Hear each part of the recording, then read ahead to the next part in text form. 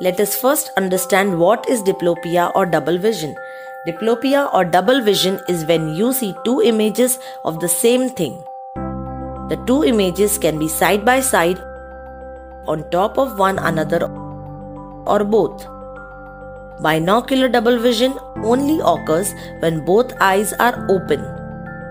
If a person closes one eye, the double vision will go away as it is caused by each eye seeing slight differently. Monocular double vision may occur when the double vision results from an issue with just one eye. Causes of diplopia. Why does diplopia occur? Causes of binocular diplopia. A common cause of binocular double vision is a squint or a strabismus.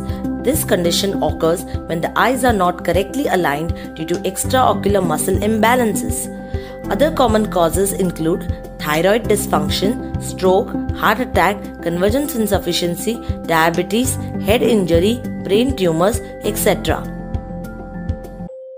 Causes of monocular diplopia.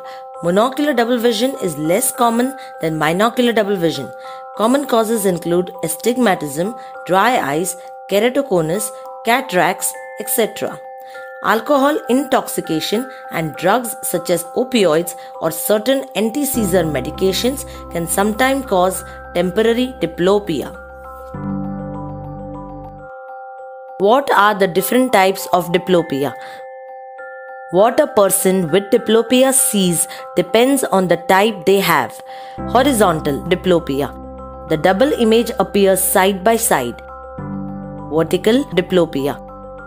One image appears on top of the other. Diagonal diplopia. The images are horizontally and vertically displaced from each other. Common terms.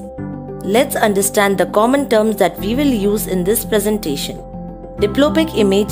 Diplopic image is the fainter ghost image, that is the false image out of the two images of the object seen by each eye when they are not aligned properly in a particular direction. Direction of diplopic image. Direction of diplopic image refers to the direction in which the object is seen double when both the eyes are not aligned properly. Crossed and uncrossed diplopia. A form of diplopia in which the false image is seen in the opposite direction to the positional direction of the affected eye. Example, in exotropia, the eye turns out, image is seen moving inwards towards the nose or appears crossed. In esotropia, the eye turns in, the image is seen moving outwards away from the nose or appears to be uncrossed. The same principle is applicable when the eyes deviate or move vertically up or down, or deviate and rotate diagonally inwards or outwards. The image is seen in the opposite direction to that of the deviating eye. Homonymous diplopia. A form of double vision in which the false image is on the same side as the affected eye. Example, right eye has convergent squint, that is, eye moves towards the nose. Left eye is normal. The diplopic image is seen to the right of the image seen by the unaffected eye. Heteronymous diplopia. A form of double vision in which the false image is seen on the same side as the unaffected eye. Example, right eye has divergent squint, that is, eye moves away from the nose. Left eye is normal. The diplopic image is seen to the left of the image seen by the unaffected eye. Separation of images in diplopia simply means the distance between the two images seen by affected and the unaffected eye. 9 cardinal positions of gaze.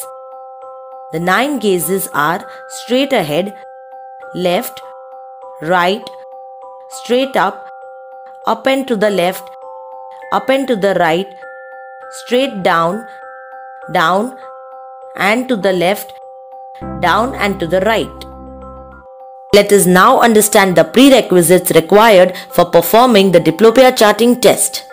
Patient preparation. Explain to the patient about the test, because it's a method in which the subjective deviation is recorded by asking the subject to quantify the separation between the double images. The patient is prescribed proper refractive prescription to avoid any blurring of vision during the diplopia charting test. There is a requirement for the red-green glasses during the test. This test is repeated in all the 9 cardinal positions of gaze. The test can be performed after taking the detailed history from the patient related to the diplopia. Example, is the diplopia monocular or binocular?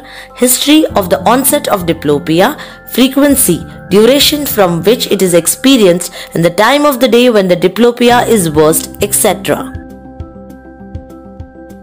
Diplopia chart method. How is the test performed? Patient is asked to wear red-green diplopia charting goggles, normally red glass in front of the right eye and green in front of the left eye. The patient is made to sit with his or her head straight in a semi-dark room and is shown a fine, linear light from a distance of 4 feet, first in the primary position. The light is then moved from the primary position into all of other 8 directions of gaze. Patient is asked to indicate position of diplopic image such as the horizontal displacement, the vertical displacement, and the tilting of images in each position of gaze. The patient is asked to use his or her hands to show the positioning, the tilting, and the separation of the images seen for each position of gaze. The patient is also asked to comment on the brightness and the separation between the red and green images. Patient is questioned about diplopia in all 9 positions of gaze. While plotting the diplopic fields of patients, the examiner should look for the following from the patient's comments: whether horizontal diplopia is homonymous or heteronymous, whether the image seen by the right eye, that is the red image, is higher or lower than the image seen by the left eye, that is the green image, or vice versa. In which direction of gaze separation between the red and the green image is greatest, whether there are any directions in which the fusion is present. 3 points to be remembered by the examiner are: results are always recorded on a grid depicting 9 positions of gaze. Results are recorded as if the examiner is the patient, that is from left to right. Important to record which image represents which eye. Red image belongs to the right eye with the red goggle. Distance of separation between the images. Any tilt of image patient notices. Position where maximum separation occurs. It is important to remember the pair of yoke muscles acting in different gaze positions. Overacting muscle. In the gaze having maximum separation between the images. Deviating eye. The image that appears furthest away belongs to the deviating eye. Position of images will be in opposite direction to the position of the deviated eye. Example, hyperdeviation. Image is lower. Hypodeviation.